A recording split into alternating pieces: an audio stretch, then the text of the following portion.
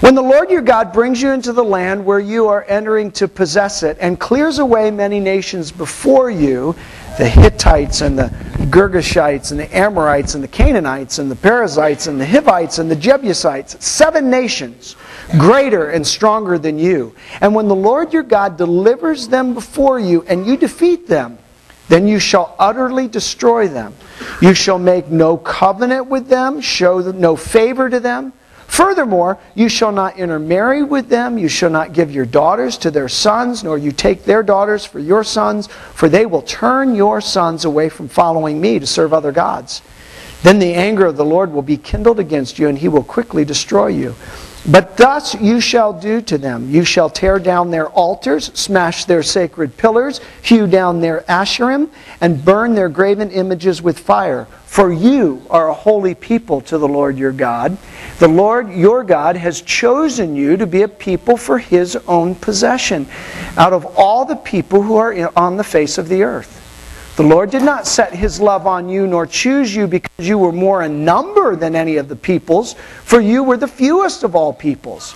But because the Lord loved you and kept the oath which he swore to your forefathers, the Lord brought you out by a mighty hand and redeemed you from the house of slavery, from the hand of Pharaoh, king of Egypt. Know therefore that the Lord your God, he is God, the faithful God, who keeps his covenant and his loving kindness to 1,000 generations, and those who love him and keep his commandments, but repays those who hate him to their faces to destroy them. He will not delay with him who hates him. He will repay him to his face. Therefore, you shall keep the commandment and the statutes and the judgments which I am commanding you today to do them. Then it shall come about, because you listen to these judgments and keep and do them, and the Lord your God will keep with you his covenant and his loving kindness, which he swore to your forefathers. He will love you and bless you and multiply you. He will also bless the fruit of your womb, the fruit of your ground, your grain, your new wine and your oil, the increase of your herd and the young of your flock, in the land which he swore to your forefathers to give you. You shall be blessed above all people. There will be no male or female barren among you or among your cattle. The Lord will remove from you all sickness, and he will not put on you any of the harmful diseases of Egypt which you have known, but he will lay them on all who hate you. You shall consume all the peoples whom the Lord your God will deliver to you. Your eyes shall not pity them, nor shall you serve their gods, for that would be a snare to you. If you should say in your heart, these nations are greater than I, how can I dispossess them? You shall not be afraid of them. You shall well remember what the Lord your God did to Pharaoh and to all of Egypt, the great trials which your eyes saw, and the signs and the wonders and the mighty hand and the outstretched arm by which the Lord your God brought you out. So shall the Lord your God do to all the peoples of whom you are afraid. Moreover, the Lord God will send the hornet against them until those who are left and hide themselves from you perish. You shall not dread them, for the Lord your God is in your midst, a great and an awesome God. The Lord your God will clear away these nations before you, little by little. You will not be able to put an end to them quickly, for the wild beasts would grow too numerous for you. But the Lord your God will deliver them before you, and will throw them into great confusion until they are destroyed. He will deliver their kings into your hands, so that you will make their name perish from under heaven. No man will be able to stand before you until you have destroyed them. The graven images of their gods you are to burn with fire. You shall not covet the silver or the gold that is on them, nor take it for yourselves, or you will be snared by it. For it is an abomination to the Lord your God.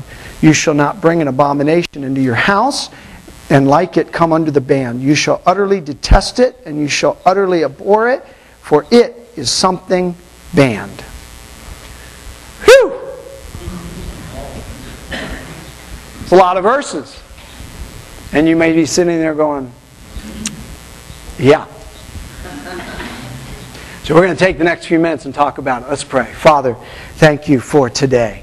Thank you for all that you give us, Lord. And God, we have prayed for rain, and you have blessed over and over again. And Lord, we're praying that you sprinkle our hearts, Lord, with the freshness of your word this morning.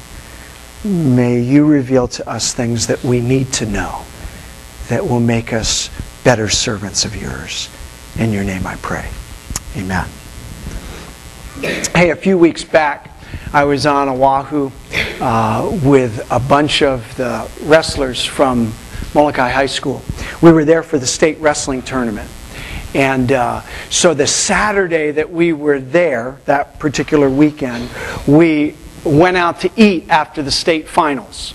We went to the old spaghetti factory. I don't know if you've ever been there before. I had never been there before. But we went there. It was a special occasion. 6 of our wrestlers had medaled in state. And so we were celebrating. This was a special occasion. But I want you to appreciate the scene here. Okay? I've got Molokai kids in a real restaurant. This is not Jack in the Box. This is not Burger King. This is not even Pizza Cafe. There is atmosphere in this place, and there's carpet on the floor. I mean, it's a real restaurant. In fact, I had to encourage one of our kids not to crawl under the table to get to the other side. So I think maybe you're kind of getting the picture here a little bit. Well, the servers came by and they handed us the menus, and they're pretty big menus. There's quite a lot of choice in there. Again, something that we're not all that familiar with. And like many restaurants, everything's kind of in sections. You know, you got your soups, salads, appetizers, and then you have your entrees. You know, the main dish that you're going to get for your food. And above that entree list, in smaller print, it tells you what comes with the entree. You know, it'll say something like, you know, with your choice comes garlic bread and salad or soup and, you know, dessert, something like that. And so, you know, we're looking through the menus and everybody's trying to figure out what they want, what their selection's going to be. And so finally everybody gets it together. And so the server comes by, and as the server's going by to each one and taking their order, he's also asking them what they would like to drink with their meal. And so they're going down the line, and he comes to one of our girls sitting not too far from me, and he gets her order, what she wants to eat, and then he asks her what she wants to drink. And then she kind of has this kind of strange look on her face, and she kind of looks one way and then the other, and then she looks up at the guy and she goes, "Is it free?" Now, based on the server's response, I almost wonder if he's dealt with Molokai kids before. Because he seemed to know exactly what she meant. She didn't really mean, was it free? And his answer was this: yes, a drink comes with your meal. And I thought, wow, you're good, buddy. And that's really what she meant. She didn't mean, was it free? She meant, in the meal that I got, is there a drink that's included with that? In the package deal that I get with this meal, in that package, do I get a drink with that? That's really what she was wondering. Because, see, the bottom line is she wanted to make sure that she was getting everything she was supposed to get and what she ordered, and she didn't want to have to pay any extra for something that she should have already gotten. Which makes sense, and we're all there. We want to know what's included with what we're supposed to get. What is part of the deal? What is part of the package? And there's nothing wrong with that. The thing that's wrong is when we don't get what's supposed to be included in the package, right? Then we get a little upset. Or even what's worse than that is that we don't know what's supposed to be in the package and then we miss out on it, right? Did you realize that when you become a follower of Jesus Christ, when you said yes to the Lord, when you said, yes, I believe that you died for me and that's my only hope of salvation, do you realize that you got a package deal? There was a bunch of things in that whole deal when you said yes to Him. It's not just about salvation from hell sometime in the future. That is true, and that's great. And if that's all there is, that's a pretty good deal. But there's so much more involved in that. And the sad thing is, so many times as followers of Christ, we miss out on everything that God has for us because we don't realize what He has for us. And the children of Israel were a great picture of a people that were given a package by God because they were chosen by Him to be His people. And He wanted to make sure that they got all that He had for them. And we see that kind of encapsulated in this chapter, chapter 7. And that's what kind of stuck out to me as I was going through this the other day. See, the Israelites, they had been slaves in Egypt, if you remember the story, if you've been watching the Bible on the History Channel. The Egyptians had made them slaves for 400 years. They had been slaves. God raised up Moses. Moses came along as God's vessel to bring them into freedom and to get them ready to go into the promised land, the land that He had promised them. And before they went in, they were in this area called the wilderness. Just desert is really what it was. And while they were there, God was preparing them to go into the land. They weren't ready yet. He had to give them some instructions and prepare them so that they would be ready to go in. And His instructions were for their good, so that they would be able to experience everything He wanted them to. That they would be able to get all of the package that He had for them. And we see this in places like Deuteronomy 6:24. It says this, "The Lord commanded us to observe all these statutes or instructions for our good always and for our survival." In Deuteronomy 10, we see the same thing. That He said, "I give you these commands and statutes, these instructions that I'm commanding you today, listen, for your good." God wasn't giving these instructions to just, say, "Hey, I'm God, you're not, and I want to show you how big and bad I am." No. God had a relationship with these people, and He was giving them instructions so that when they went into the land, they would be able to experience everything He had for them.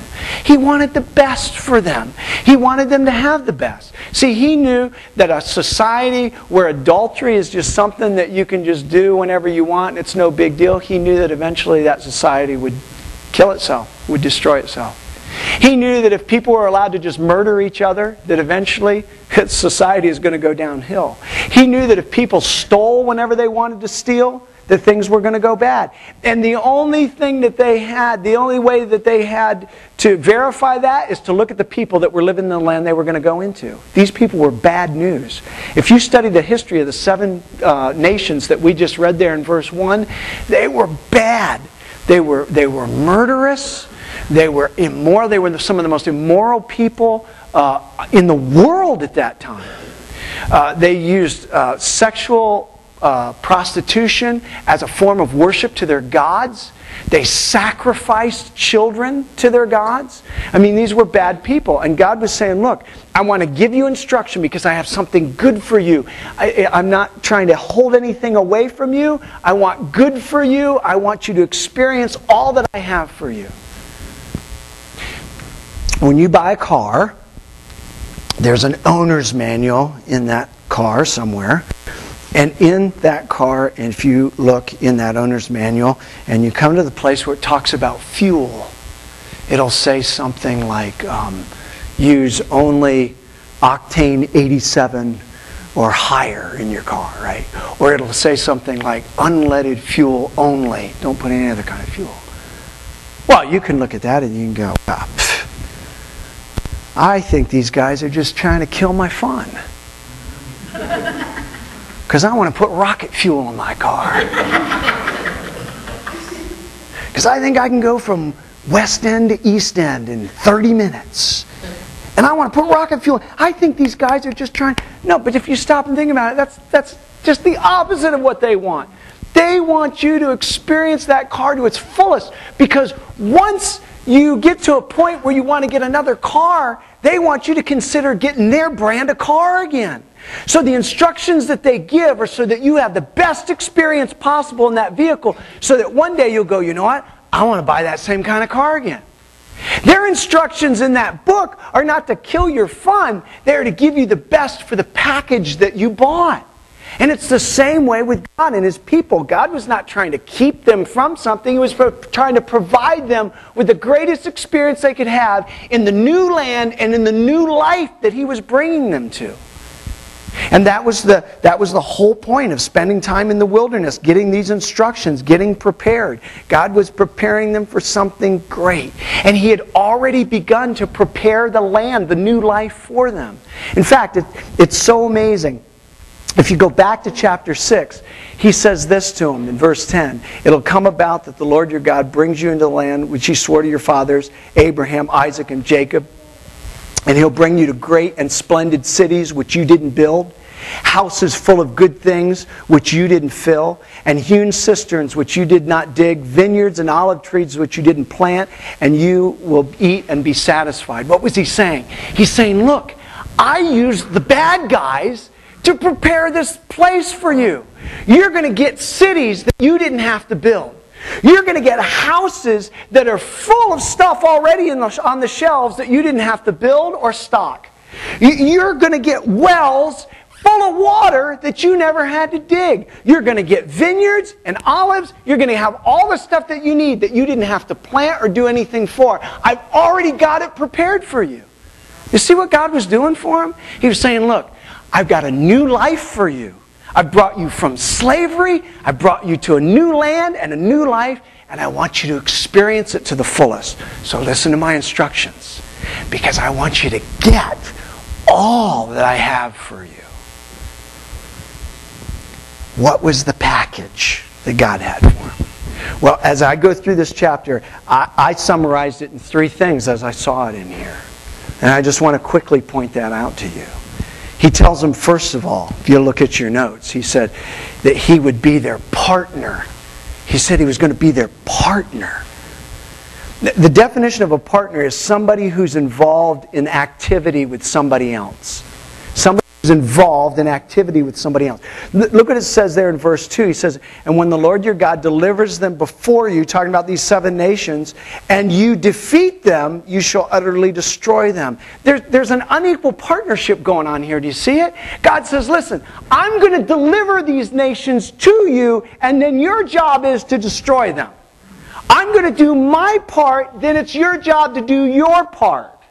I'm going to partner with you in this deal. And of course, God's the bigger partner, because He even says at the end of verse 1 there, He says these 7 nations are much greater than you. Yeah, the odds are already off, right? 7-1. So they were going to need a big God. But God said, I'm going to deliver them to you, and then you will destroy them. It's a beautiful partnership going on here. Totally unequal. Of course, God's the big part of the deal, but somehow in God's economy, He wanted to partner with His people. Kind of reminds me of Batman and Robin. I'm not a real big Batman, I remember reading it as a kid, but I never understood the whole Robin thing. Batman did not need Robin. I mean, he was the guy that was always getting himself in trouble, and Batman had to bail him out. That always kind of puzzled me. It was like, Batman, ditch this guy. He's not any help to you.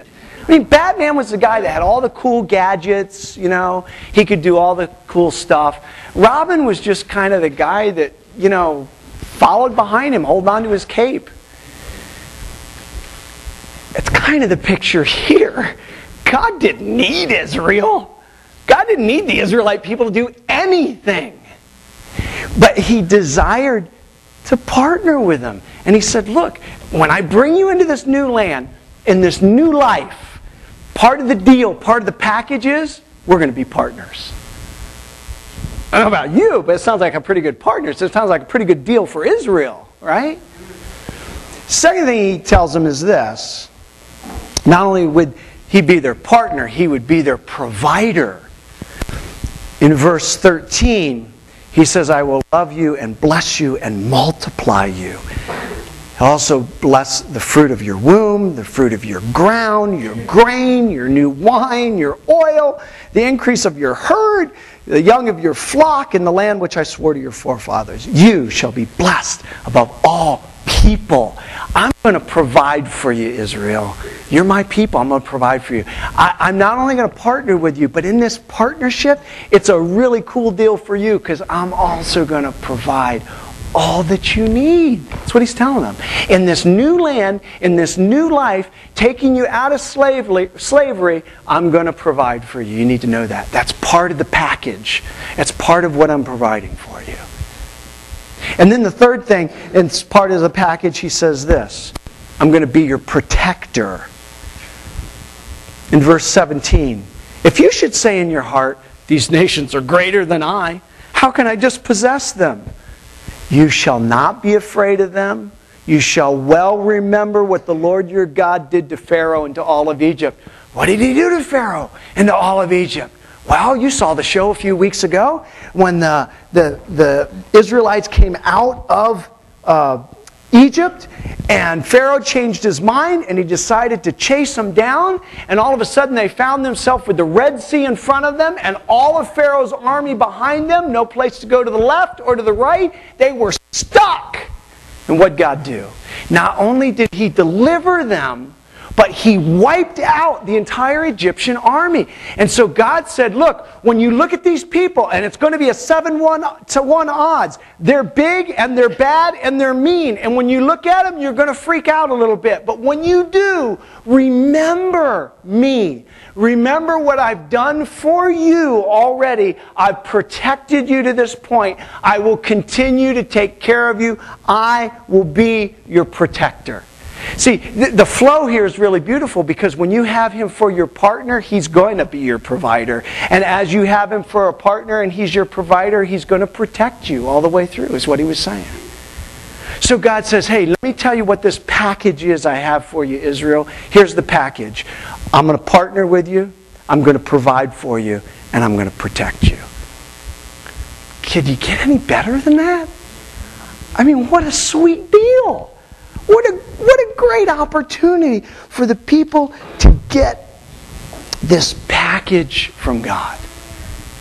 And as I was looking at this, folks, I realized there's a great parallel here. We are not Israel, those of us who are followers of Christ. We're not Jewish, but we are God's people. When we come into a relationship with him, we become his kids, his children. We're King's kids. And with that relationship, there's a package involved, believe it or not. And it parallels exactly what we see here in chapter 7. God says, hey, I want to partner with you. Yeah, I know you're nothing. I know you're kind of weak and wimpy, but that's why I want to partner with you. God gets a kick out of using you and I. I don't get it. He doesn't need us. But he chooses and desires to partner with us. Some of you in your Bible study this past week on Tuesday nights up in Mauna Loa, you were in John 15. And the promise there to those who are followers, you are in the vine, right? And without him, it says, you can do nothing. The branch must remain in the vine because without him you can't do anything. God, it doesn't say that about God. It doesn't say that God looks and says, without you, I can't do anything. I need you people so that I can get done with... No. God looks at us and says, hey, you know what? Without me, you're nothing. And we go, yeah, God, you're right, if we're smart. But God pulls us into this relationship. He says, you are my child. Guess what? You, I want to partner with. And in the process of partnering with you, guess what? I'm going to provide for you in amazing ways. I'm going to provide for you spiritually, first of all, but then in all kinds of other ways as well. And then I'm going to protect you. If you will stay hooked up with me, lined up with me, following me, guess what? You're going to be under my protection spiritually. So there's a great parallel here. So the thing I wanted to know as I'm looking through there is, okay, how do I get all of that package that I have coming to me? I mean, if a drink's part of the deal here, I want the drink included. Is it free? Is it part of the package? And so as I looked at this, I came up with 4 re's. Not not a nickname for my daughter. 4 R's, R-E's, that God wants us to do in order to get everything that we got. You could call them 4 keys if you want to. I just thought that the re may stick better with you, and here's the first one. The first one is reject. Reject all resident sin. Reject all resident sin. In verses 1 and 2, God says, look, I'm going to bring you into this land. And when I bring you in, there's going to be these 7 nations, and he lists them here. The Hittites, the Girgashites, the Amorites, Canaanites, Perizzites, Hivites, Jebusites, 7 who are stronger than you. These guys are big and bad, and they are badder and bigger than you are. And when the Lord your God delivers them before you, verse 2, and you defeat them, this is not an if, it's a promise, you shall utterly destroy them. Don't make a covenant with them, and don't show any favor to them. You jump down to verse 5. But thus you shall do to them. You shall tear down their altars, smash their sacred pillars, hew down their Asherim, which were the fertility goddess pole, and burn their graven images with fire. Do you get the picture here?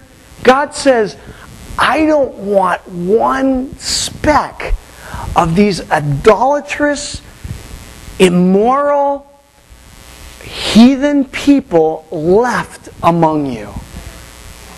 I have pulled you out of an idolatrous nation and a life of slavery, and I want you to go into a life of freedom and get everything I have for you. And so what that means is all the resident sin needs to go. The sin that's residing there, you need to get rid of it. See, what happens, folks, is many times in our lives, God calls us into this relationship. We get His package. We get to be His people. But we hold on to some stuff that we know is just going to cause us problems in the long run. Habits, relationships, secret sins. And God says, no, no, no. Get rid of it. But God, this one isn't so bad. This is, it's not such a big deal. I know it's sin, but nobody knows I'm doing it. And really it's only bad if it causes other people to stumble, right? God says, no, get it out of your life. Do you realize? See, what he was saying here is these folks are worshiping other gods. They are going after other things than me. Do you realize any sin that we hold on to and harbor in our lives becomes our God? We want that more than we want a relationship with Him. God says, get rid of it. Now, what we discover later on as you read more of the Old Testament, the Israelites didn't get rid of all these people. And it happened just like God said. Later on in this chapter, in chapter 7, He says, if you don't get rid of them, they're going to be a snare to you. And that's exactly what happened. They became a huge problem for Israel.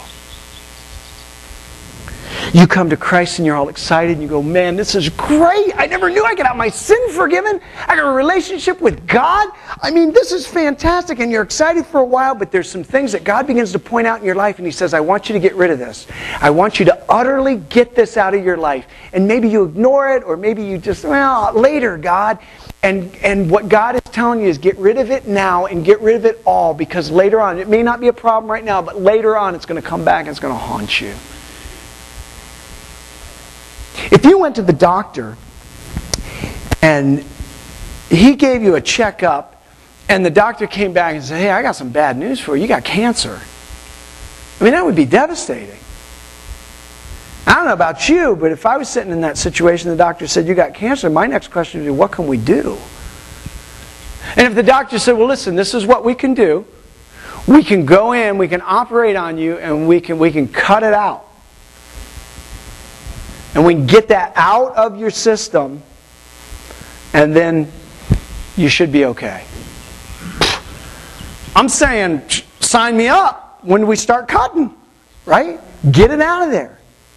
I'm not going to say, well, Doc, I've been thinking. Just take out 95% of it. Leave 5%. I just like it to hang on. I kind of enjoy having this tumor on my side, and I don't want to lose it all. We've kind of become close. No, you're not going to do that. You're going to say, get it out of me. I want it out. Why? Because you know that thing is going to grow and continue to cause destruction in your body and eventually kill you. So you say, God, or doctor, get it out. God says, look, there is sin in your life. There is a spiritual cancer growing in your life. You need to destroy it, get it out, turn your back on it, stop it totally. If you want all that I have for you, if you want this package, if you want to enjoy it to its fullest, this new life that I have for you in this new land, man, you got to get rid of the resident sin that's there. Now here's the fun thing, if you look at it close. It's not something that we do on our own. Remember the partnership. He said, look, Israel, I'm going to deliver these guys to you, and then you destroy them. There's a partnership going on here. And it's the same in your life and my life. God says, look, I'm going to point out the sin, and together we're going to get rid of this deal. It's not just you going, okay, I'm going to just build myself up. I'm not going to do this anymore. Because some of you know how incredibly frustrating that is when you fail over and over and over again. Because in your own strength, you can't do it, right? But God says, hey, I'm going to partner with you in this deal. I'm not just pointing it out to you and just saying, you take care of it. We're partners. And remember, it's a Batman-Robin kind of deal. He's a whole lot bigger and a whole lot better. And I just have to trust Him in the process. And as He gives me tools, and many times He will, to take care of these situations in my life, I'll grab the tools and say, okay, here we go. Too many times, though, we sit on our hands and we go, I don't know why God's not taking this away from me. I've talked with people that deal with lust, people that deal with situations where they're sexually promiscuous. Man, I don't understand why God just won't take away this lust from me. Well, first of all, let's get things clear. Sexual desire is not a bad thing. It's a very good thing. It's a God-given thing. That's not the bad thing. The bad thing is when we use that sexual desire in a wrong way. So, you're having a problem using it in the wrong way. Has God pointed out to you places that you shouldn't be where that temptation is even stronger? Has God pointed out to you things that you're watching or consuming with your eyes and ears that help to feed that kind of lust? What do you mean God's not just going to take it away and I can still do those things and not have those desires? Hey, God's going to say, hey, here it is, and here's the tools you need to use in your life to destroy this utterly. Get to work. If you want to enjoy the complete package, you can't continue to look at pornography and you can't continue to look at movies where people are involved in illicit relationships and expect that those desires are going to be abated. It doesn't work. God's going to point those things out and say these things are the altars and the Asherim and the religious evil things that need to go. And you don't need to hold on to them anymore. Get rid of them. And I will partner with you to overcome this area of sin in your life because I want you to experience the best in the land and the best that I have in this new life for you. That makes sense? So He says, reject it. Don't hold on to it. Get rid of it. And I want you to notice too, before we step out of this point, there's a warning concerning the next generation. Look what He says in verse 3. Furthermore, you shall not intermarry with them. You shall not give your daughters to their sons, nor shall you take their daughters for your sons. For look, they will turn your sons away from following me to serve other gods. You hold on to these things and you continue to coddle these things among you and let them reside among you, then what's going to happen is you may resist it pretty well, but your kids coming up behind you are not going to be able to, and they're going to get sucked into it, and they're going to end up serving other gods and turning their back on me. God says, I'm warning you, it's not just about you, it's about the next generation to come. And folks, can we not see how that's so true in where we are today? And I'm not talking about the world. See, the world doesn't know any better. The definition of a sinner is they sin. Right? So they don't know how to be righteous. They don't have Christ in their heart. So I'm not talking about the world. I'm talking about the church. I'm talking about people that say they're followers of Christ, that hold on to some of these things, and then they wonder why their kids go down the tube. And God says, look, don't let this stuff reside among you. It may not trip you up right now, but beware, it will get your kids. The next generation is at stake. Well, I can handle this. I can do this. Can your kids?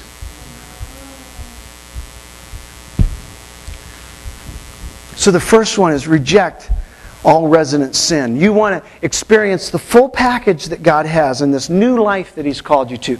Reject that resident sin. Number 2, here's your second re.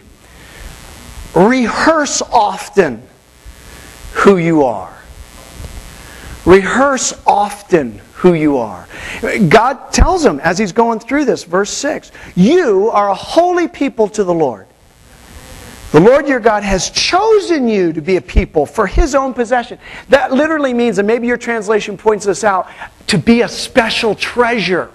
That's what the Hebrew word means there, His own possession. A special treasure. And of all the peoples who are on the face of the earth, the Lord did not set His love on you or choose you because you're more in number than any of the peoples, for you're the fewest. But because the Lord your God loved you, He kept His oath that He swore to His forefathers. He brought you out with a mighty hand, redeemed you from the house of slavery, from the hand of Pharaoh, king of Egypt. He's saying, look, don't forget who you are. You are a chosen people. You say, yeah, but that was Israel. That's not us. No. We talked about this when we talked about grace. There's an aspect of grace where God chooses to dump that grace on you. It talks in the New Testament, remember we looked at it in 1 Peter about being adopted? Adoption is something you choose to adopt someone. God set His love on you. He said, you are my child. The problem is we forget who we are and we live out the identity of who we're not. The story's told about some prairie chickens that found an egg. And they came across this egg, and so the mama prairie chicken decided that she was going to sit on the egg and take care of the egg. And so she did. She sat on the egg, she warmed the egg, she took care of the egg, and one day the egg hatched. And out of the egg came a baby eagle. Not a prairie chicken, but an eagle. But the prairie chickens raised the baby eagle like a prairie chicken. They taught it how to get seeds on the ground. They showed it their favorite dump where they would go and rummage through the trash and get food. And this baby eagle even began to mimic the sound of the prairie chickens. One day when they were rummaging through the dump and looking for food, this little eagle that thought it was a prairie chicken heard a noise and looked up in the sky and saw this big bird just floating. He said to one of his prairie chicken brothers, "What is that?" And the prairie chicken brother said, "That's an eagle. But you can stop looking at it. You're nothing but a prairie chicken." And so the little eagle went back, rummaging through the rubbish, making prairie chicken noises, and continued to live like a prairie chicken, even though he could soar like an eagle.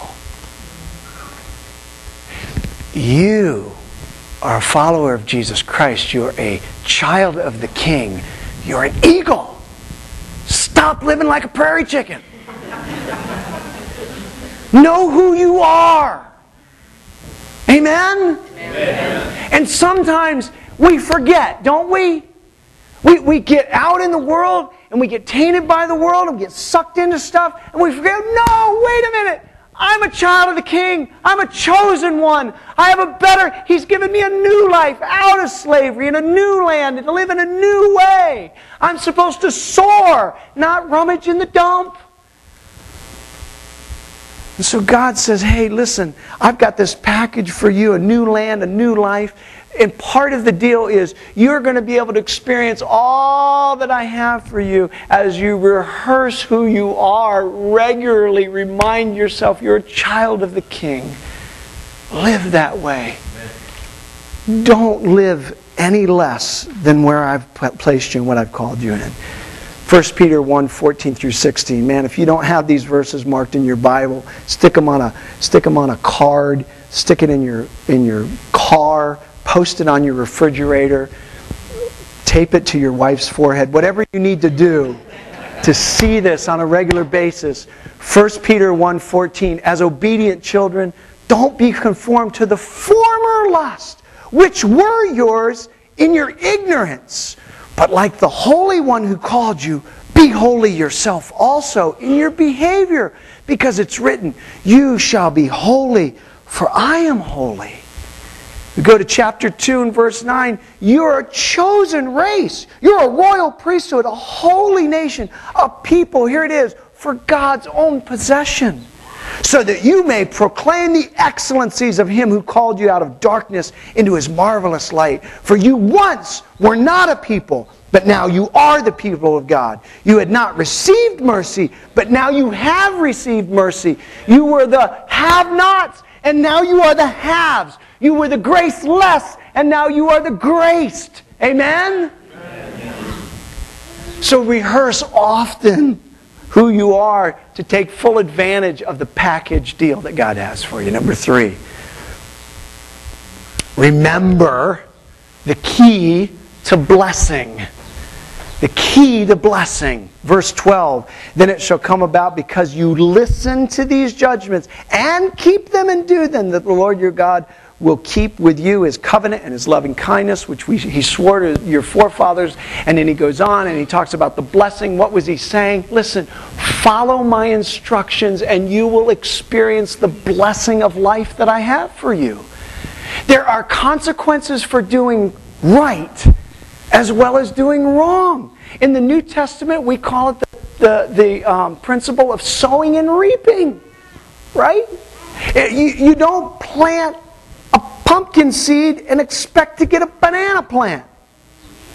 I hope. You don't plant tomatoes and expect to get mangoes. What you plant, you're going to get back. Right? God says, listen, I made you. I know how you function best. Here's my instructions. Line up under me. Let me be Lord in your life. Follow my plan. It's for your good. It's not about God being an egomaniac. It's for our good. And He says, as you follow these things, the consequence to that, oh, you'll be blessed. You will just be blessed. That makes sense? So He says, man, you want the package that I have for you as you step into this new life, then you've got to remember the key to blessing. And the key to blessing is simply obedience. It's obedience. And then lastly, number 4, remind yourself that God is worth trusting. He's worth trusting. Verse 17. If you should say in your heart, these nations are greater than I, how can I just possess them? You shall not be afraid of them. You shall well remember what the Lord your God did to Pharaoh in Egypt. God is worth trusting. He's big. He's large and in charge. He's worth putting your trust in. And you got to remind yourself of that. And sometimes the way you remind yourself of that is to look back at what He's already done in your life. And He's promised them, look, I'm worth trusting. Would you put this down for that first bullet point? His presence is with you. In verse 21, He tells them, you shall not dread them, for the Lord your God is in your midst. What was He saying? I'm with you. My presence is with you. When I'm with you, everything's going to be fine. Because I'm going to take care of it. My presence is what you need. I'm worth trusting. Did you put this down for the second point? Not only is His presence with you, His power is awesome. You shall not dread them, verse 21, for the Lord your God is in your midst, a great and an awesome God. His power is awesome. Not only is His presence with you, but His power is awesome. And we forget that. Now, perhaps this last thing that I'm going to share with you may be one of the most important things that you hear today. His presence is with you and His power is awesome. But would you put this down? His plan is always best. Now let me show you something that maybe you didn't see as we were reading through this. Verse 22 says this, the Lord your God will clear away these nations before you. Listen, little by little.